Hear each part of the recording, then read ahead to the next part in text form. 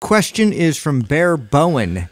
What are some causes of the obesity epidemic? Oh, man. Did you see my post that I like to poll and trigger people? No, wait, which one was it? It was on the study that you shared in the intro today. The obesity. I don't think I shared it. No, you talked about it on the intro to the show. Did I talk about? Yeah. Okay. Didn't we talk about the show? I don't think so. I don't know. No, I don't think we did. Oh, we didn't? No. Oh, we talked about it before. I was going to bring it up. Yeah, we talked about it before. Oh, so we should talk about it right now then. There's somebody shared in our forum a great article. I shared it in my stories earlier last week. And it's showing that by 2030, that more than 50% of our country will be considered obese if we just keep on stays on the trend. Which I mean, we're not slowing down. Yeah, it doesn't look like any of the trends. The trend's technically speeding up, so it looks like that's the direction that we're going. And so on my poll, I did a poll saying that, do you think that the healthy at every size is positively affecting this or negatively affecting Everybody it? said negative. There's a lot of people there's 4% of my following that disagreed. Well, so you know what's happening? We offended somebody on that last topic, by the way. I'm sure we did. Yeah, I pissed somebody off when I went on my rant about how terrible I think it is. It's not the cause of the obesity epidemic, by the way. I don't think that's the case. Oh, no. I think what ends up happening is when you get enough people that are in a category, then they start to demand being treated a particular way or whatever. Like when airlines get sued and they're changing the size of chairs now. They're changing this, like extra larges aren't the same size as they used to be. Extra larges now are far bigger. They start to normalize it on all levels. Well, and because it is normal. When half of everybody is obese, right? It is a normal thing, right? True. Well, okay, so I have, there's been a lot of theories as to what is caused. Now, of course, if we boil it down, we really break it down, we're not burning as many calories and we're eating more calories. That's a duh, right? But why? What exactly has happened to cause that? So there's two things. The lack of burning calories, well, that's an easy one. Life has gotten much easier. Things have gotten automated. Washing clothes now, we're not done by hand. We don't have to carry jugs of water everywhere. Jobs are typically behind a desk now where they used to be very, very physical. So daily life is just far more sedentary. But I don't think that's the main cause of obesity. In fact, when they do studies on that, they find that the lack of calorie burn has maybe a small part to blame of the obesity epidemic. Really, the big chunk is how much more we eat. Yeah, I think it's really the combination of the two of them, right? Though, because you're right. Like when you look at, it's far easier to sit down and overconsume 700 calories than it is to take a daily habit that's changed now by 700 calories, right? Like even somebody who, let's say, like a carpenter versus a engineer at work all day long. The carpenter doing a physical activity, and by the way, his body starts to adapt to that after he's been in carpentry for after 6 months. They're not burning as many calories as you think. They're not. They're not burning that many more calories more than the engineer who's They're healthier. Right, exactly. Yeah. But they're not burning that many calories. So that's the reason why that study is true. When you read that you're right. But I think the combination of a sedentary lifestyle with the overconsumption and how easy it is to consume calories is just the fucking recipe for disaster. What you have is, and we'll start with America because we started the trend, right? When we talk about, Western dietary practices that are contributing to obesity, America started it. Now, how did America start it? Why is it that way? Okay, so America became one of the wealthiest countries the fastest, and we had some of the best markets in the world. And what do markets do better than anything? Give people what they want. They give people what they want. So if people really value, shoes, then the market's going to produce a shit ton of awesome shoes. If people really value the way food tastes, if that's what we value the most, more than anything, is I want food that tastes really good, the market is going to create that as much as possible. The second thing that Americans or that people in general really value is convenience. We want tasty food that doesn't take a long time to make. In fact, I don't want to make it. I want to buy it and I want to be able to eat it. And so we have this huge flood of hyper palatable processed foods that started to come into the market. And so that's the main cause of obesity because that's what causes people to eat more food. Now, we used to think it was sugar, carbs, fat. Oh, people are eating too much fat. We got to make everything low fat. And then what do food manufacturers do? They find a way to make food tasty without fat by adding more sugar. Oh, no, it's too much carbs. Cut the carbs out. So then food manufacturers figure that out, and they're, fat's okay now. Now let's make food with fat or whatever.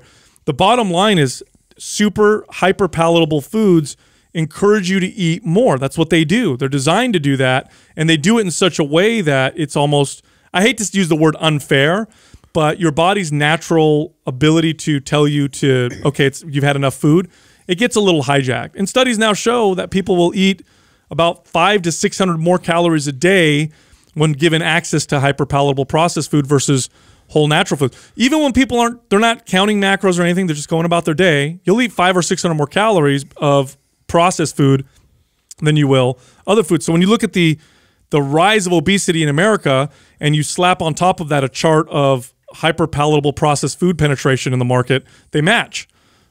Americans used to eat homemade dinners, and those started to kind of fall out of favor, more and more processed food. Homemade breakfast, homemade lunch, homemade dinners, those started to fall out of favor, more and more processed food. As that started happening, more and more obesity, and it's just, and every time another country adopts our, these types of foods, you look at Mexico, for example, their obesity exploded over 2 decades. They went from having no obesity to becoming one of the fattest countries in the world. I also think that having obese kids now is greatly contributing to that. Oh. I mean, just a couple decades ago, that was rare. It spreads everywhere. It was rare to see a child under the age of 10 or 12 that would be literally like obese, where it's extremely common now. And I think a lot of that has to do, and to again kind of debate the movement point, because I was a kid who I ate shitty food and candy as a kid growing up, and I got away with it as a kid because I was extremely active. I was playing all the time. Like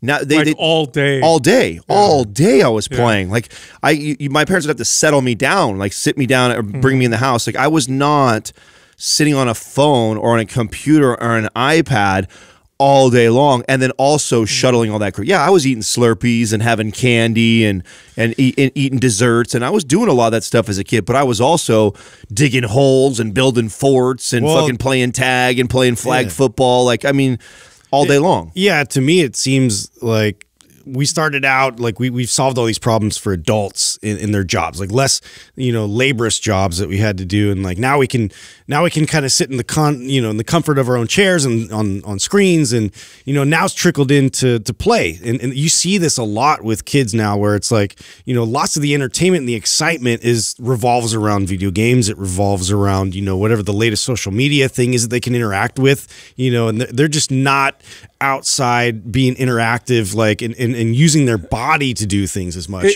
But there's another part to that. Yes, you burn more calories because you're playing all day, but you're also too busy to eat. So because when I was a kid, if we were out all day long, I wasn't snacking. That's all day why the study of showing that, like, when you look at it just like how many calories more they're burning, it doesn't really affect. It's also affecting that you don't have time to sit in front and eat, and sitting in front of a fucking a screen, being sucked into a video game. And the pantry's right there. Right. I mean, much easier to sit there and suck on sodas. Dude, and even like these, my kids are in sports, and like half the kids will come in, their parents will give them all this junk food and shit to fuel, quote unquote, their activity, and so it's like they're getting activity, but now they're pumping them full of like cookies and all this bullshit before they even get started. Dude, my mom used to have to chase my siblings around and make them eat. She used to have to chase them to eat because they didn't want to stop playing. Yeah, that's how we were. So you'd eat breakfast and then you'd be playing, and then lunch you'd come in and eat whatever your mom made real quick. You'd come in just starving, like and you'd eat it real fast and get the fuck out. Yeah. Well, if you're on your computer or on an iPad watching TV all day long, you're shoveling food while the food's right there. Yeah. And you're mindlessly eating. And then of course again it's and 100%. I place most of the blame on the hyperpalatable food. Now this makes the argument for why people need to be healthy, because remember, markets reflect what people want. And anytime we look at markets and we think, oh my gosh, this is terrible. Why are we making these things? Why are we feeding ours? Because we're paying for it. If humans were truly healthy in the fullest sense, the decisions that we would make and the values we would have would push the market to make things that were better for us. So if everybody valued real whole foods, and if everybody really understood the true value of food and wanted to be healthy and enjoyed eating certain healthy things because they love themselves, the market would go in that direction. But the problem is people have a bad relationship with food. Food is a way to make yourself feel better about your emotions or anxieties. You only value food for its taste. Ask somebody, next time you go out with your friends and you say, hey, what do you guys want to eat for lunch? 100% of the decision is based off of what is going to taste the best.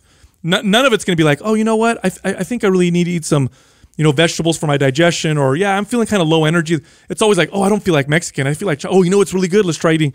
It's all based off of the taste. So when you go to the grocery store, all of the foods that were made and manufactured are all the money goes into making them as tasty and enjoyable to eat as possible.